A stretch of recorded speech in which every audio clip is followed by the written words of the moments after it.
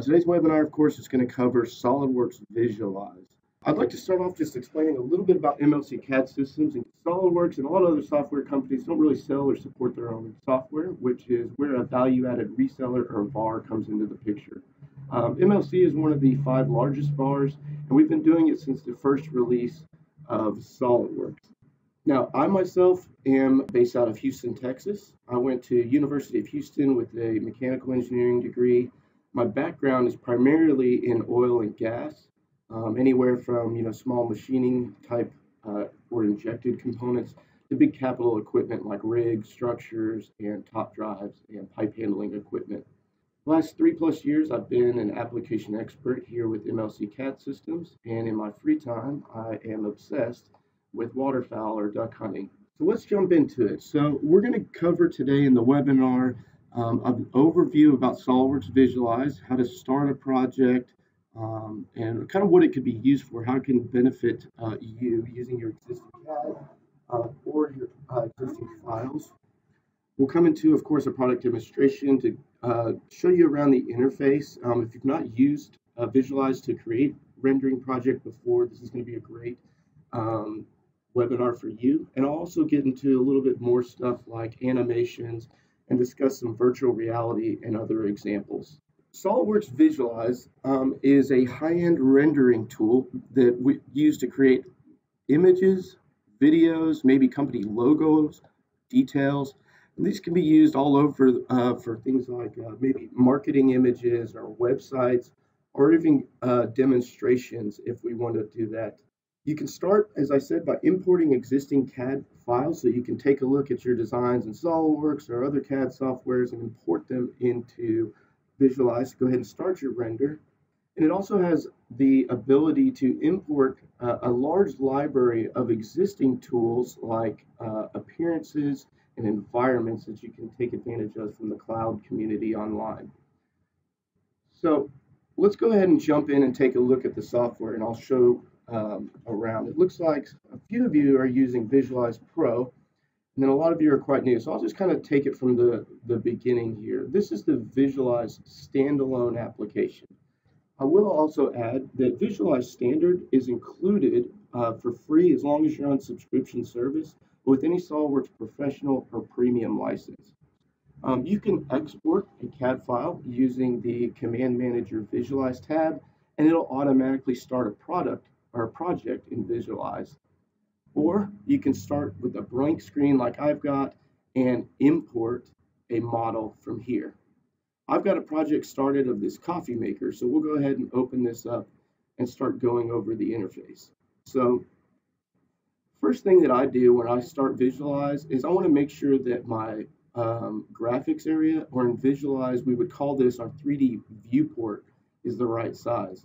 Now I've made mine a little bit bigger by going to Tools and Options. Before I click on that and show you, I wanted to point out that there's also a keyboard shortcut button in here.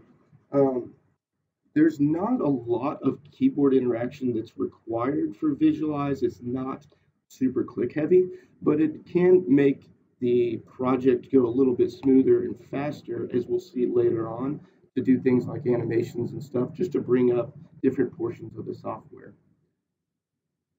Coming back into my options, you'll see that this 3D viewport here is where you would change the size. So by default, I think it comes in a little bit smaller, and I typically let the 3D viewport resize itself to fill the window. I like seeing, kind of like in the graphics area in SOLIDWORKS, as much of the model as possible.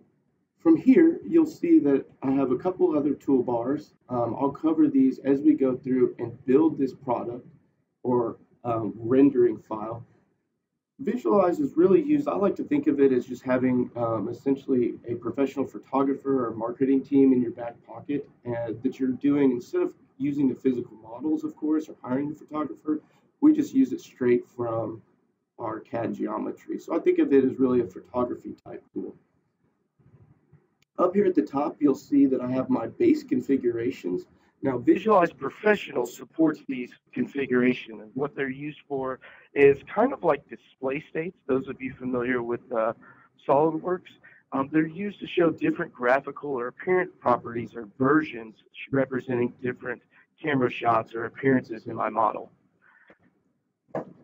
Moving to the right, we have different render modes. So when we're done creating our project and all the different images or animations that we want to output from here, we can do that in our output modes. But while we're working in the software and setting up our project, this is the mode that we'll be looking at. So first, we have a preview mode, which is not going to be as high quality graphics, but of course, you'll be able to see things update a little bit quicker, and it gets more accurate as you move to the right.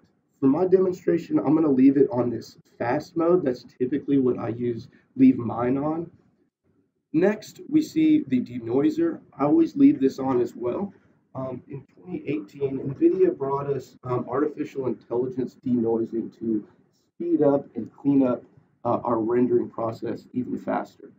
To the right of that, we have our turntable, which is essentially exactly what it says. It spins your model or geometry around like it was on a turntable or rotisserie, so you can get a nice 360-degree view.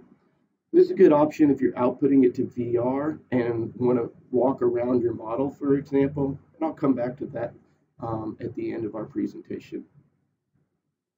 Over to the right, this is kind of like using selection filters. Those of you, again, familiar with SOLIDWORKS, you can either choose to select things by a group, by part, or by model.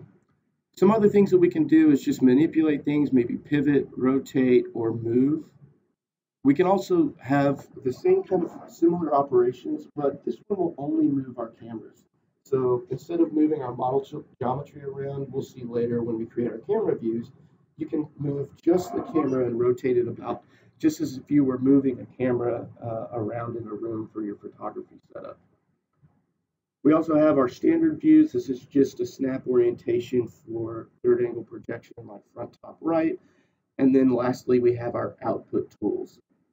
So let's go ahead and take a look at our coffee maker that we got computer zoom in, computer zoom out. I'm just kidding, guys. So the first tab over here is our model tab. This is, of course, going to have all of our model geometry, and I'm going to expand my espresso maker here to show you the tree. Now, this is just the tree that I would get straight in from SOLIDWORKS, though there are a couple import settings within Visualize that we can change how that is grouped based on what we want to do. So instead of following the exact SOLIDWORKS assembly order or model tree to show my parts, I can instead tell SOLIDWORKS to visualize to group those in my tree based on similar appearances or other data that I want to use. I'm going to go ahead and leave mine just on the model tree here because I do want to take advantage of some other things that we can do to speed up my rendering process. One thing that we can do is, for example, with all these fasteners over here, is we can just add them to a new group. That'll simplify the tree, kind of like adding them to a folder in your SOLIDWORKS feature tree. And when I apply appearance to one, it'll apply to the whole group. Similarly, I'm going to take a look at this orange plate that I have over here on the sides. I've got an identical one on the other side. So instead of adding them to the group, I'm going to control select them both from my tree and say that I want to merge those two parts. Now by doing that, when I apply appearance to one, it'll automatically apply to both of them. So again, it's just another way to save us time when we're going through and building up the different appearances and color schemes and camera views that we want to assign here. So I'm going to go ahead and start creating these views and appearances using my base configuration. So I'm doing this because some of the first appearances that I want to apply, I want it to apply to every version of this render project that I've got. So what I'm going to do is switch from my model tab, and I'm going to be applying appearances. You can see any appearances that are already in the file show up here. And these are just coming directly from SOLIDWORKS. So any color schemes or material appearances that are applied from SOLIDWORKS are directly imported into Visualize. Now, if I change them here, it's not going to go back and change it in my SOLIDWORKS geometry. So I can make a couple little tweaks. Maybe I've got a specific color of blue that I want to use. maybe a company standard for my branding or marketing team that they want to use a very specific blue. I could tweak and save those appearances in here. Um, I'm going to come to my library tab. Now, you'll notice at the top of my libraries over here, first off, in my library, I can have designated cameras, environments, images, decals, maybe a library of different textures that I want to use, or what I'll start off with is this appearances. Now, I'm going to hit the parent directory, which is just this arrow, right angle arrow going up right here. And that's going to show me the root folder of this appearance library here. So this is my local library. I don't have any custom appearances, by the way. This is all standard stuff that I got straight from my Visualize install. But I also have access to the cloud library. So this is an online community of Visualize users that you can download other people's appearances, or like I was showing earlier, textures or environments. And to download it, it's as simple as just clicking on what you want, maybe coming into here to a paint, anything in green or one that I've already downloaded. And to download a new one, you would just hit the download button right here. I'm going to come back to my local library, and I'm going to assign an appearance to the top component here in my model. So let's go to libraries. They're grouped kind of similar to how the appearances are grouped in SOLIDWORKS by maybe material type. So I'm going to come in and find a plastic. And to get that material or appearance to jump onto the model geometry, it's a simple drag and drop. So let's take a look at maybe this leather one here. I don't know why I would use leather on a plastic part, but it does look pretty sweet. The more you zoom in, you'll still see more and more detail as you zoom in here. Now I want to show you some other things that you can do. I'm going to go ahead and leave it as leather for just example purposes. I guess maybe molded would be a better example for this. Let's go ahead and use molded. Now after I've applied that appearance or drag and drop it onto my model geometry, you'll see it show up in your appearance tab over here. So I'm going to go ahead and remove this leather appearances by right clicking, going to edit and delete. That's as easy as it is. So in my molded appearance that I'm going to go ahead and keep in here for my plastic molded part, I'll click on it, and we have a couple other things that we can do in here. So we can adjust the color scale by just clicking on this right here. If we have, again, a specific color scheme that we want to use. You can also change the brightness or anything else that you want to modify and just tweak the exact color that you want. Now, you can add some transparency to this or come into the texture tab. So to enable the texture, this is a molded. I want to add a little bit of texture to this. So I'm going to turn on the bump. So by clicking bump, you'll see that I have this bump strength, and that's essentially how rough my texture is. You can use the slider here, and you can even click in the box. I'm just left clicking, by the way, and dragging my cursor left or right to change that bump strength. Now, the mapping of that texture can also be adjusted by coming in here and using a rotation, or you can tile it, differently, maybe along this way of the part versus perpendicular to that, if you will. So that's our appearance tabs, and that's how we're going to create or add all the different color schemes for appearances for my photo rendering. So again, I'm going to have this molded appearance applied to every version of this project. So I went ahead and added that appearance in my base configuration. Again, the configurations within Visualize is part of Visualize Professional. To add a new configuration, I'm just going to hit the button to the right and hit my plus sign. My favorite color is green, so I'm going to go ahead and add a green configuration. And to add that, I'll again come back into my library and my appearances, and I'll drag and drop maybe a green appearance to the side plates over here. Now remember, at the beginning on my models tab, I had selected my two side plates and said to merge those two parts. So you saw that when I dropped the appearance onto one, I didn't have to rotate or duplicate the appearance to the other side plate. So that's kind of why I did that. It makes things really neat and easy. I'll typically do that quite a bit for fasteners too, because most of the time I have the same material or very similar for all my fasteners, and I'll just go put a really nice chrome metal fastener appearance on all of them, and then I don't have to zoom in and out and go sort through them in my tree and make sure I've got them all. So that's a nice way to do that. If we switch back to the base configuration, you'll see the appearance just updates, and I can just add more by coming in here, again, hitting my plus sign and maybe making an all black appearance. I'll come into my library again. Let me go up and try something different. Instead of a plastic, maybe look at a paint. Let's look at a jet black paint on this side. That looks pretty professional. Fantastic. So that's how we can create the different configurations or display states, if you will, for SOLIDWORKS users within SOLIDWORKS Visualize. We would just apply the different appearance for different configurations that we want to look at. So that's the first step that I always do when I'm creating my rendering projects. So I'll go ahead and apply my appearances.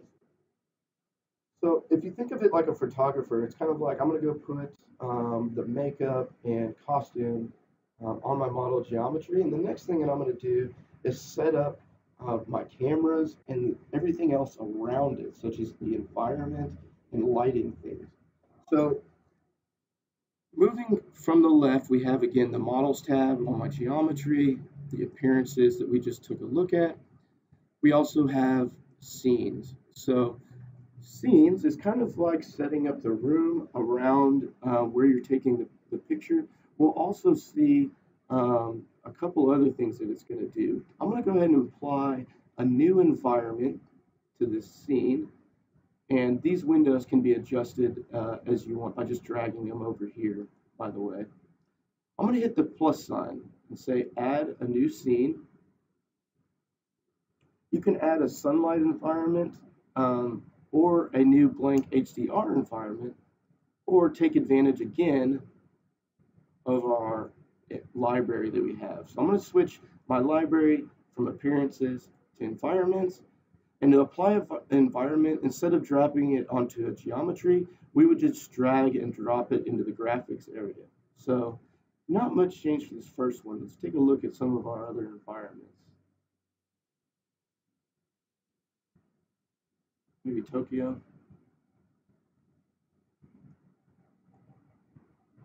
There it goes. That one looks a little bit different. So each one of those environments, just like the appearances, can be tweaked by adjusting the brightness, rotation, or reflection about the thing. You'll notice that you'll get some reflection based on the environment on the model geometry itself. So I'm going to go ahead and switch back to my appearances tab.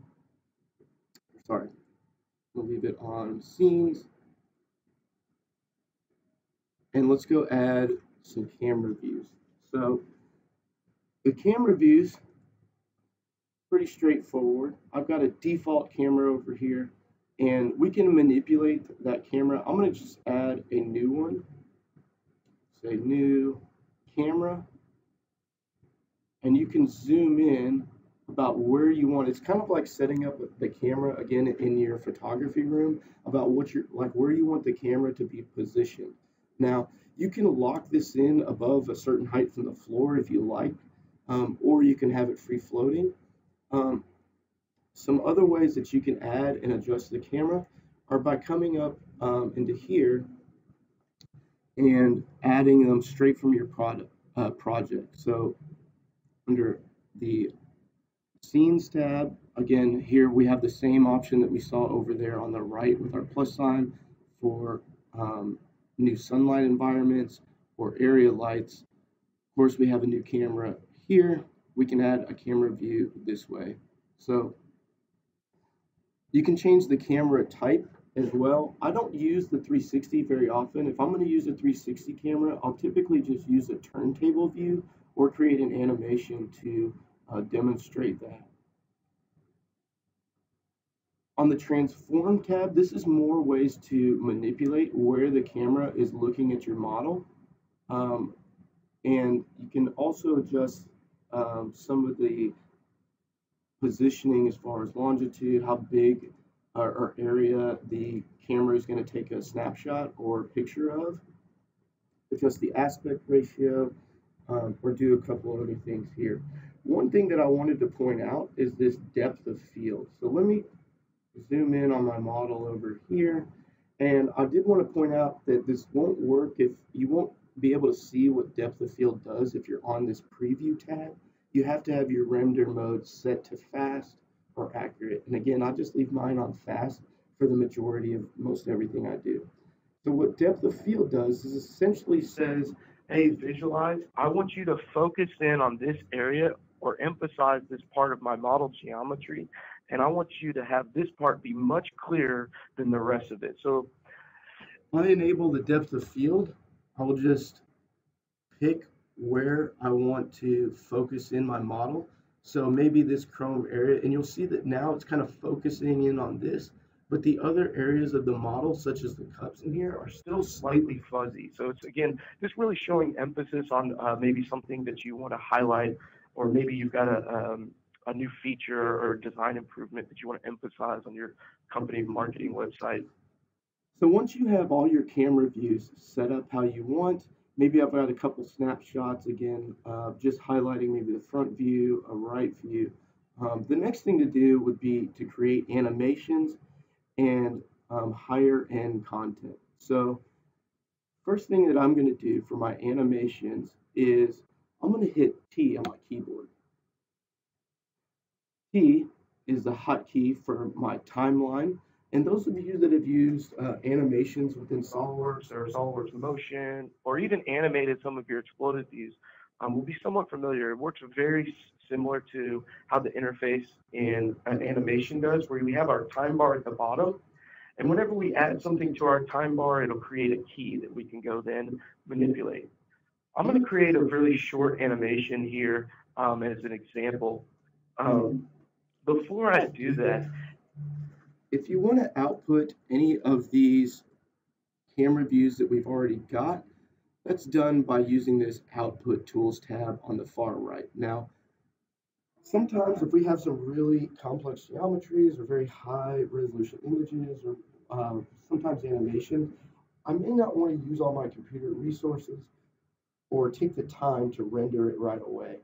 So Visualize gives me a couple of options to get around that and keep my efficiency. First thing that you can do is send the camera or snapshot, whatever you want to do, send that to the queue. That works exactly how you would think. And essentially, you would have your render queue, and you could pick a time that you want that render job to start processing. You can send as many images or animations that you want, and it'll build that queue, and you could prioritize them based on however, whichever ones you want to run first. So a lot of times what I'll do is I'll put one up in the queue and maybe set one to go at a lunch break or maybe the end of the day, and I'll just let it go. That way I can just create what I want and move on and have it do all the high-end resolution images creation when I'm not using my computer for other things.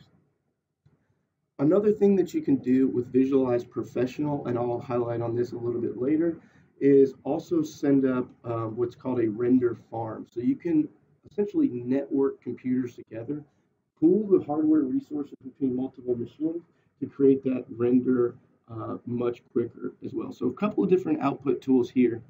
Another thing that I'll put or explain in this output selection is we can also output animations by just selecting this button down here. Of course, once I finish creating my animation, and if you change the format, that's how you create a virtual reality project or image. Let's go ahead and build this animation. So the first thing that I'm going to do is specify how long I want this animation to be. So if you'll look down here at the bottom, I have a red and a gold time slider bar. How long I want my animation is going to be this red slider. So I'll just move that, maybe make a 5-second animation. And I can select model geometry straight from graphics if you want. I typically, with this file, for some reason, always tend to grab the cord. So I'm going to switch back over to my model tab. And I want to say that I'm going to add all of these different colored coffee cups down here to the animation. What I'm going to do is I'm going to move these out of the way, and then I'm going to zoom in on the model and then show a different view in my camera. So what I first want to do is right click, go to animation. Notice there's another hotkey for this. It's K. Again, F12 will bring up all your hotkeys, and add those to the keyframe. You'll see in my timeline down here, I'm just seeing those parts added to the keyframe. So it knows where those are at the beginning of the animation. Now I'm going to move the gold one to the end of my animation. From here, I want to choose what I want to do or how I want to manipulate these objects. I'm going to come up into my manipulation tools, and rather than pivot or scale them, I'm going to say I'm just going to move these objects. Computer zoom out. I'll go ahead and move these objects out of the way, and if I come back here to my time bar, you'll see that it publishes that movement as I move my cursor. So just to check and see what we did here, we should be able to, not the red one, move the left one back, and we'll see that model geometry go.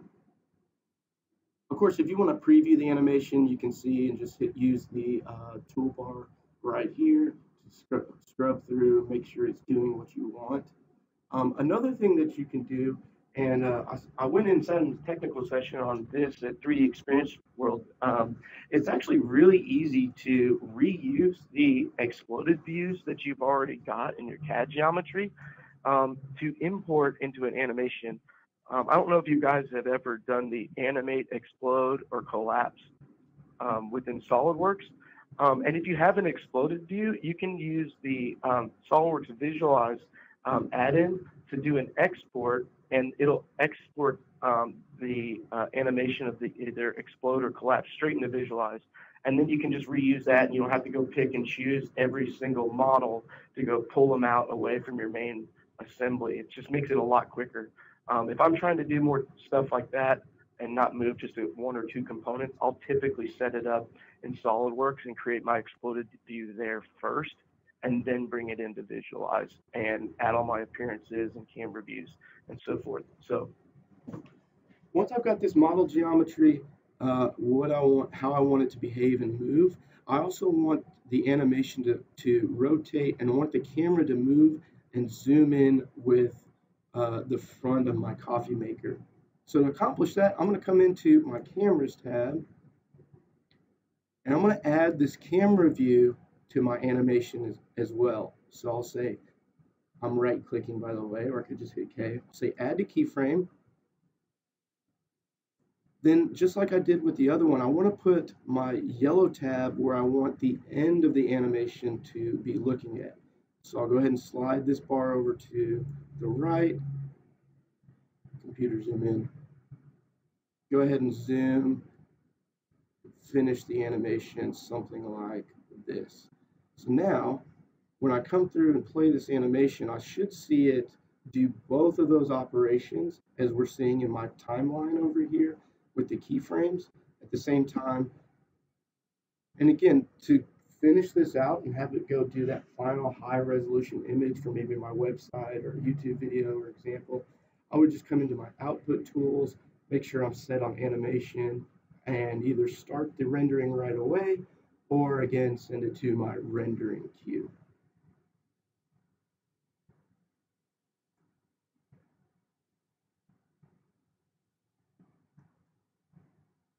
So in a nutshell, that's really how you create a project in Visualize. Again, you can start with either a blank project or export straight from SOLIDWORKS. And then I typically work left to right. I'll start by grouping and just organizing to make all the other things a little bit easy, using the model tab by merging or grouping parts together. I then apply the appearances that I want, and I can take advantage of, again, those configurations to show different color schemes. I'll then create my cameras or my views or snapshots and update any scenes or geometry around the CAD file as well. And then, of course, I can use it as a static image, animations, or even VR output. So I'll go ahead and switch back over to the PowerPoint. I did go ahead and do a full render of a black version of this coffee maker. So you can see this is exactly what I just showed in our demonstration here. Now, I've got a few other examples. Those of you that are interested, maybe I'll show this mountain board. I've got just a PowerPoint with just different images of these mountain board examples. One of the really cool ones, and this one I just did one of the turntable 360 views, that rotisserie, if you will, to rotate around this resin piece of equipment here.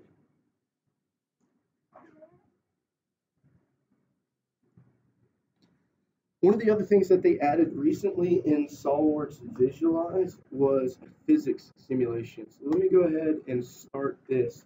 Those of you that remember our rollout from a couple of years ago when we had the camper RV, may be familiar with this file set, but here they're just showing the physical simulation using rigid body to drop the cups in Visualize.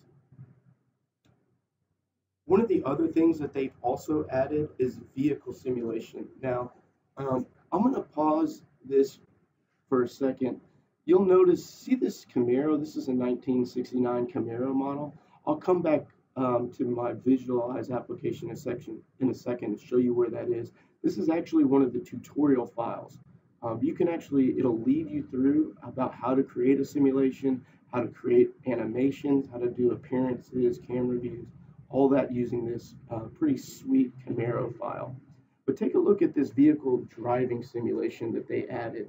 The vehicle driving is in Visualize Professional. The physical animation is available in regular Visualize Standard. Of course, I'm a Ford guy, so I had to add a Ford truck. You can actually use your keyboard to drive a vehicle down a path as well. So let me break this out and then I'll get into a couple other VR or virtual reality examples. Looks like a couple of you guys are already using it now. That's pretty slick. I'd like to see some of your examples. With standard, again, Visualize Standard comes with SOLIDWORKS Professional or Premium for free as long as you're on subscription service. So subscription service, gives you access to all the new releases and updates and tech support. Of course, Visualize Standard, as we discussed, and also some CAM functionality as well. So this will let you create all your images, maybe custom decals or logos. It does support VR. It also has PDM integration, so you can track your projects and revision control in PDM. And as I just mentioned, it does have that physical models. Professional is a little bit higher end. It gives you the full animation suite. It'll also give you some advanced lighting. I'll show you that as well when I show you the tutorial here in a second. And it gives you just basically more tools within each one of the different tabs that we looked at. More manipulators around the cameras, lighting effects, and it also uses that Visualize Boost. Visualize Boost is that network rendering capability that I discussed, where you can kind of pull computer hardware resources together. And it'll also support the SOLIDWORKS animations and motion studies. So if you use, a motion analysis or use Animation Wizard to do those, animated, exploded, or collapsed views that we've got from SOLIDWORKS, you'll want to go ahead and go with Visualize Professional. So here's a quick breakdown or screenshot of the two. Feel free to take a screenshot if you're trying to get a good comparison. This is a nice quick list. And I'll show you a quick couple virtual reality examples before I jump back into the application and show you the last couple things. Remember, feel free to type any questions here in the chat box as we go along. So there's a lot of virtual reality examples you can find on YouTube, and kind of the way this works is exactly how you expect. Maybe some of you guys got some maybe Google Cardboard or other VR headsets for Christmas, Here's the coffee cups that we saw a second ago. And you can zoom in and out and pan around and really immerse yourself as if you were in the environment. This is actually really cool. If you bring it up on your phone and you move your phone around, it's as if you're walking and looking around in the room. So it's even better, in my opinion, on your phone. Of course, a virtual reality headset.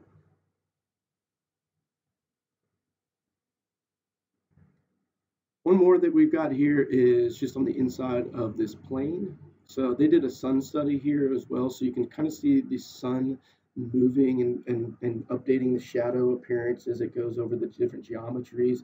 Of course, you can zoom, pan, rotate, look around in this one as well. These are all on YouTube if you want to check them out, guys. Um, Feel free. I'd really like to see those of you that are using VR. If you've got a cool example of one that you've created, I'd be really interested in seeing that. Last one they've got here is just of a couple different robot arms here. Of course, they're just walking around, and they've synced them together to illustrate those products. The lights that I wanted to discuss before I show you how to get into some of the tutorials and have you guys get started in Visualize is if you come to Projects here, under Scenes, and this is for Visualize Professional, by the way, you can add these lights and then pick a target. So what I'm going to do is maybe pick the top of this guy, and then on the right over here, we get all the extra tools to manipulate that light. I'm going to zoom out. You can actually see the light itself. So I've just got an area light in here. I've got it enabled, which just means I can see the light source. Now I can change that to maybe a directional light or a spotlight. I'm going to leave it on area. One of the other things that we can do is pick the shape of the light itself. So maybe I've got a tube light. I'll just pick a cylinder. Got a large cylinder over here. So maybe I want to decrease the size of the cylinder or even the length. And you'll see that light update in your graphics area, of course. And you can use the advanced tab to even turn on or off shadows that you would get from that light source. That's some of the other advanced things we can do with Visualize Professional and lighting. So I'll go ahead and close this project.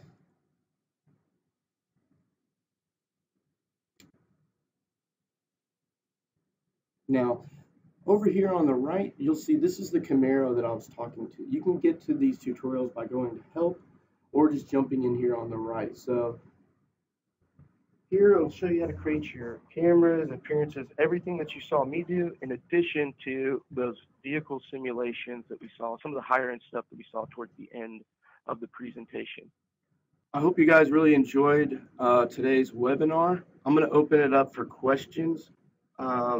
If you have some questions or have some more information that you would like to know about Visualize or any of the other SOLIDWORKS products, feel free to go ahead and type those in the chat box now. Again, my name is David.